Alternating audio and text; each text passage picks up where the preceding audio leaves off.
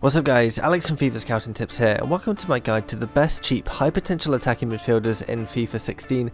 As always, these are just my recommendations today. For the full article, head over to FIFAscoutingtips.com. That'll have every attacking midfielder in the game with a minimum potential of 80 and a maximum overall of 75, just to help keep things cheap. So now let's have a look at my recommendations. First up, we got Ryan Gould. He starts at 73 overall and has 86 potential. He is 19 years old and plays for Sporting CP. His value is £3.7 million, and an inquiry will get you a price of £7 million, so you can buy him for around about £6 million. His wages are £20,000 and he's on a 5-year contract. He's left-footed with a 5-star weak foot, 3-star skill moves, and he has the acrobat speciality and the flair trait. So this guy is only 19, but he's already super talented. He is extremely fast, which will see him outpace defenders with ease, while his 79 dribbling and 91 balance means that even if he comes up against a very quick opposition player, he can dart past them thanks to his close control and low centre of gravity, and with 86 potential, he's going to be incredibly good in the future. Next we have Albert Rusnak. He starts at 74 overall and has 81 potential. He's 20 years old and plays for FC Groningen. His value is £3.5 million and his inquiry is £6.5 million, so you can buy him for around about £5.5 million. His wages are £20,000 and he's on a 3-year contract. He's right-footed with a 3-star weak foot and 3-star skill moves, and he also has the power free kick and flair traits. So like Gould, Rusnak is very fast, but he's also incredibly good at whipping balls into the box thanks to his 86 crossing. He's good down the middle too. A powerful shot, superb vision and accurate passes mean he can be used as an effective attacking playmaker through the centre. He's even good at free kicks, so will chip in with plenty of goals of his own. And then finally we have Fares Balouli. He starts at 70 overall and has 80 potential. He's 20 years old and plays for AS Monaco. His value is £1.6 million and you can't actually get him in the first transfer window, but if you inquire in January you'll get back a price of £2.9 million, so you can buy him for around about £2.2 million. His wages are £15,000 and he's on a 5-year contract. He's right-footed with a 4-star weak foot and 4-star skill moves. So I've been a fan of this guy in FIFA games for a few years now because he possesses a kind of holy trinity of traits. He's got pace, strength and skill. So his pace combines superbly with his 78 strength to make him a real force in attack. He's difficult to knock off the ball and difficult to catch. Add to that his tricky dribbling, his 4-star weak foot and 4-star skill moves, and you got a player who can develop into an absolute nightmare for defences. So I'm now going to show you how my recommendations did after 3 years of growth. There's going to be no player training, just base growth, so remember that if you train these players they can probably do even better.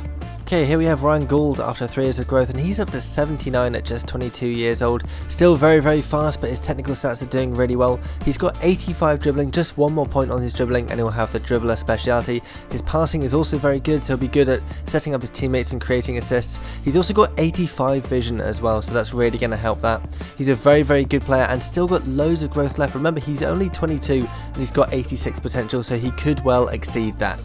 Next we have Albert Rusnak after 3 years of growth. He's up to 80 at 23 years old. Only one more point to go to reach his potential. There's no doubt you can get him to exceed his potential quite easily.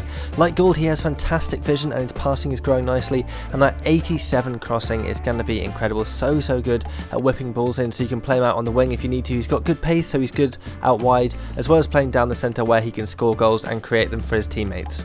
And finally we've got Fares Balouli. He's now at 77 at 23 years old. Like the others, not far off his potential now. His short passing has gone up to 82, and with 85 vision as well, he's going to be very good at assisting his teammates. That's the same with all these players. They seem to have done really well in their passing and vision, so they'll be great at creating assists, really good playmakers.